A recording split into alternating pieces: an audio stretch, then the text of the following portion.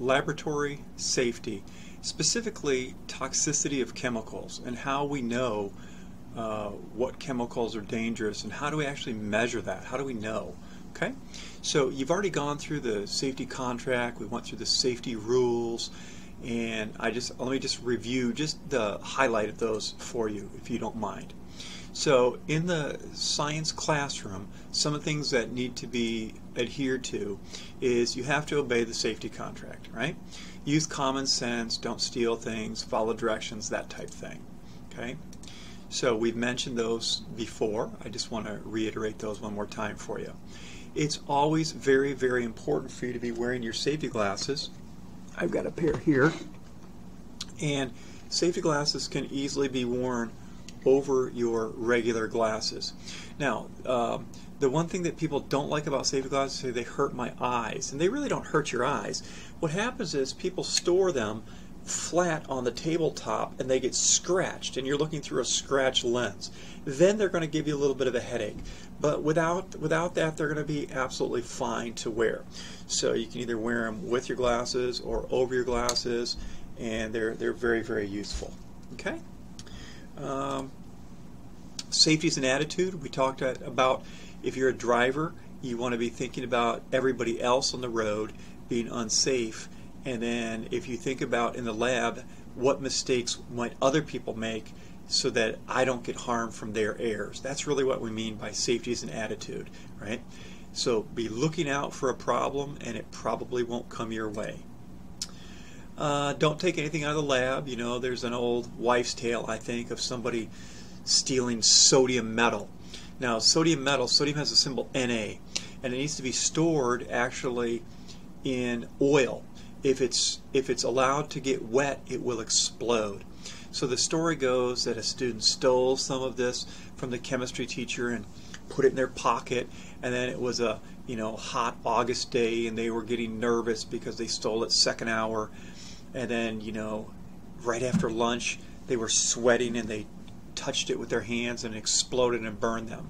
Now, I don't think that ever happened, but sodium metal can be quite dangerous. You can look on the internet and look at sodium explosions. You can Google that, or when people throw sodium in a lake, to see the kind of explosions I'm talking about. I'm not going to play any of those for you right now. If you're curious, you can see that. So the way you keep sodium safe is you store it in oil, and we know oil and water don't mix, so it's safe as long as it's under the oil. You want to make sure you always read and follow all directions so that nothing unexpected happens. All right, so how are you supposed to know if a chemical is safe or not? Well, there's something called a Material Safety Data Sheet, or MSDS. And on there, it's a kind of a legal document where the chemical manufacturer must share that information with the consumer if they ask.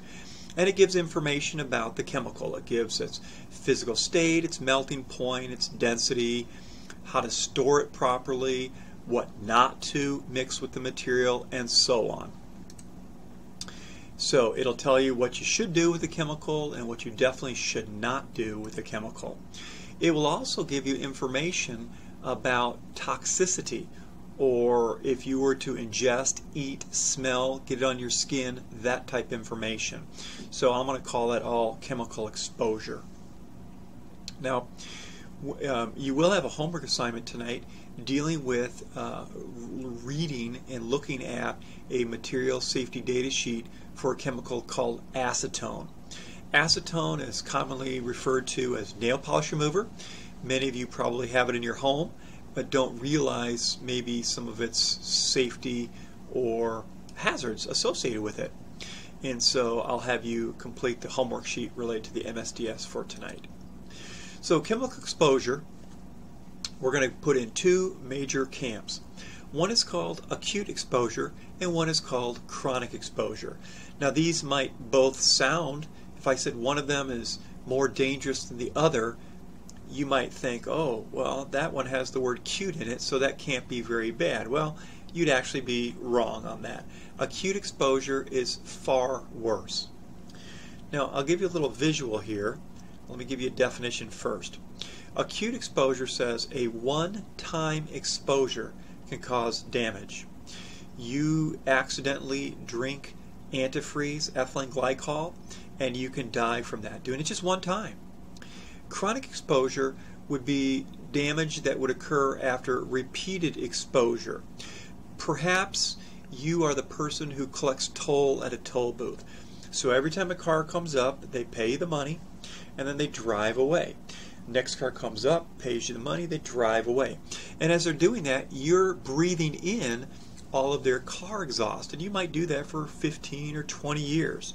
You might as well just put your mouth up to the tailpipe and just suck the gases coming out of the tailpipe of the car, right? That's a very unhealthy thing to do.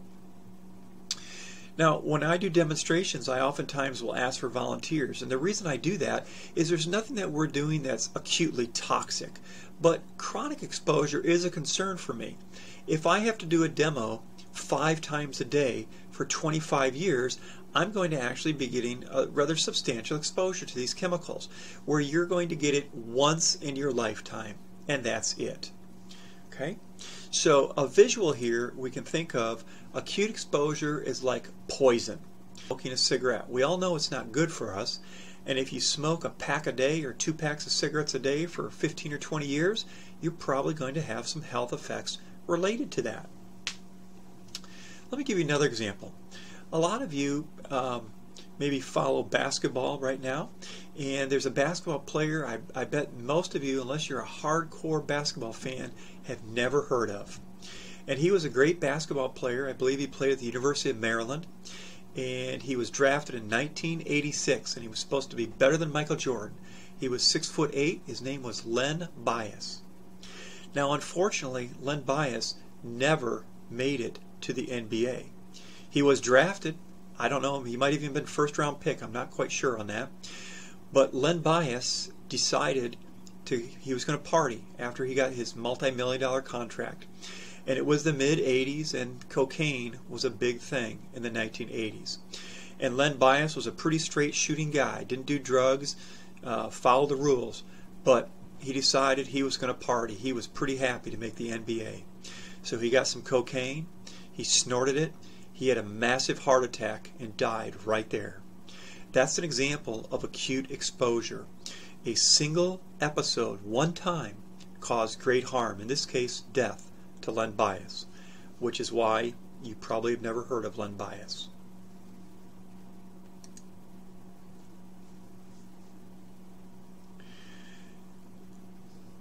Chemicals can harm us in lots of different ways. I personally have had my lungs collapse probably 5 or 6 times. I was born early, premature. I was a premature twin, and they would give pure oxygen. And what would happen is they would get little bubbles on your lungs, and when those bubbles break, your lungs collapse, and it basically feels like somebody's giving you a giant bear hug and you can't breathe. How do they fix it? Well, they stick a tube in your side. It's called a spontaneous pneumothorax, and they put a tube inside you into your lungs so it equalizes the pressure inside and outside of your body, and the lungs reinflate. In about a week you're good again. So I'm not a big fan of cigarette smoking, right? How can it harm us? Well, we know that in general some things can be flammable. They can be explosive. Now, I'm not referring to cigarettes at this point, but chemicals in general. They can be flammable, like gasoline. They can be explosive, also like gasoline. They can be radioactive. Now, if you follow the news, there was do you know who the president of Russia is? Right, Vladimir Putin. And Vladimir Putin has had several challengers while he's been the president, and they always seem to die in very, very strange ways. There was one called Alexander Levetnikov, and probably would have been in the late 90s, and he was a reformist in Russia. And to make a long story short, he was poisoned. And what they found that he was poisoned with was a radioactive element. And it was a radioactive element that is very, very, very difficult to get. And they found that a piece of this chemical was about the size of a grain of salt was put into the food he ate. And that was enough to kill him. It took about 30 days, but that was enough to have him die. Now, a couple days ago, like August 18th or 19th, there was another person running against Putin, and he also died of a mysterious poisoning. If you're a mystery novel reader, you would call that the modus operandi, or the MO. That's what Putin does. That's what the Russians do. They poison people to kind of silence them and to know, hey, we can get you at any time.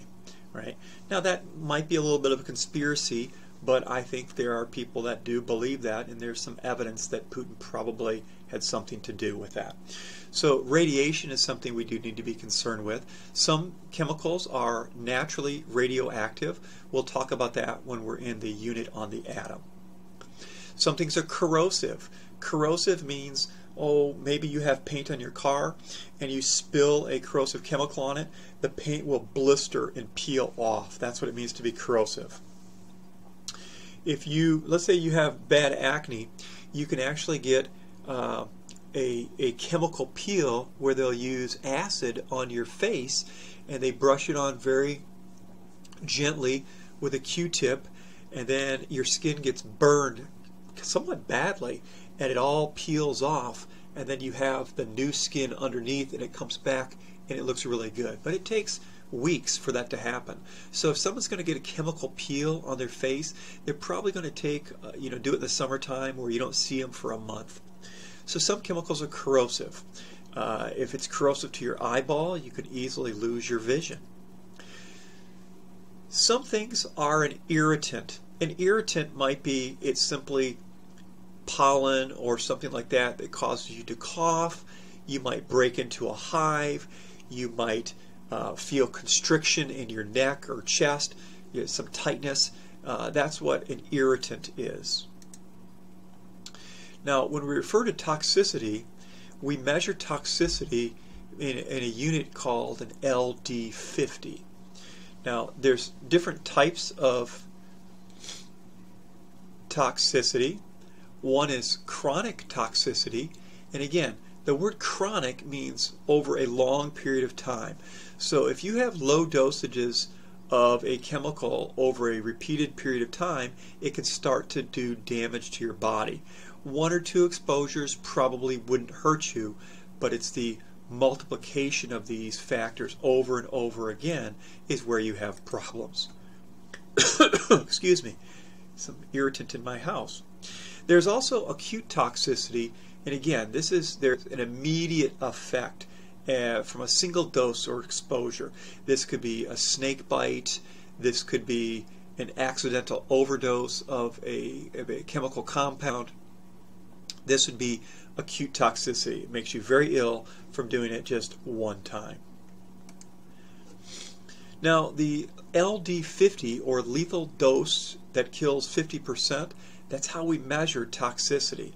What this says is you get two groups of people, you give them a certain amount of material, and you find out what amount of that toxic material you need to give that kills half of the test patients. Now, clearly this isn't done on humans, at least not in any intentional way. Now, we do have LD50 values when people maybe try to commit suicide or successfully accomplish this. We know what they've ingested, and we actually have some of that information. But generally, this information is done on other animals, such as a rat. And then we assume that if 3 milligrams per kilogram of a chemical kills a rat, it would have the same effect on humans. Again, nobody's testing that, but that's how we figure out toxicity, is we run animal tests. You unfortunately cannot do it on a computer.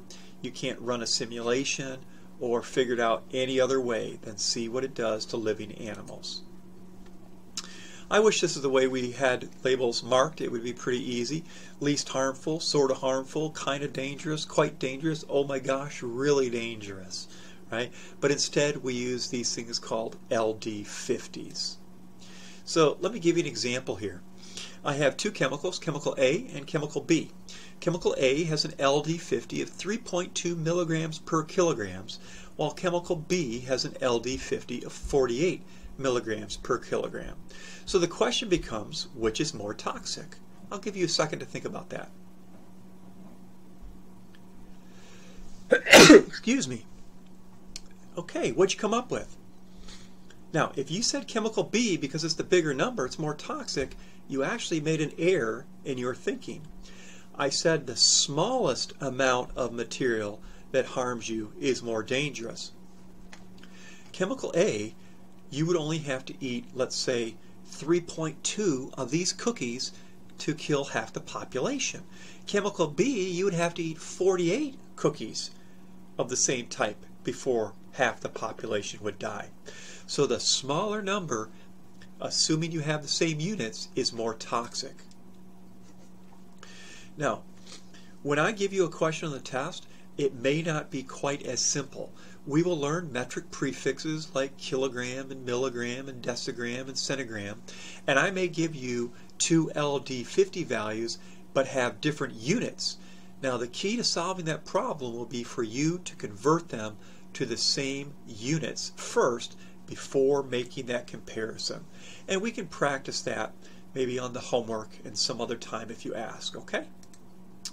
All right, how do we measure LD50s? Well, there's different ways you can get chemical exposure. As we mentioned, these tests are not done on humans, at least early on, until we assume something's really not perhaps very toxic, then we'll do human testing. But initially we would probably use a rat or something such as that. So there's lots of ways we can express LD50. So acetone, what you did your MSDS sheet on, here's some information for LD50s. It says on the first one, oral rat. That means you would have to drink or eat, so probably drink acetone. You would have to drink 5,800 milligrams per kilogram of body mass. That would kill half of the rats. That's 5.8 grams per kilogram of mass. That's actually quite a bit of acetone. It's probably about 10 milliliters, which would be like on a glass of water, it would be about that much water on the bottom of the cup of acetone. And so if you weighed 20 kilograms, you would have to drink 20 times that. If you weighed 50 kilograms, you'd have to drink 50 times that. Again, you would have to be drinking an awful lot of that before it would kill you. Now, it can be an irritant, it can cause other problems for you. Inhalation, this is in a rat. This is if you're in a small area. The acetone is volatile, which means it evaporates and you can smell it. So if you're in a room where the concentration of acetone in the room is 50,100 milligrams per cubic meter each hour, if you're in there, that's the concentration that it would take to kill half the rats. And finally, this last one is skin absorption. So if you were to leave your hand in a bucket of acetone for a rabbit, if you were soaking a rabbit in this stuff, it would have to absorb 20 grams of the acetone through its body for each kilogram of its mass in order to kill it.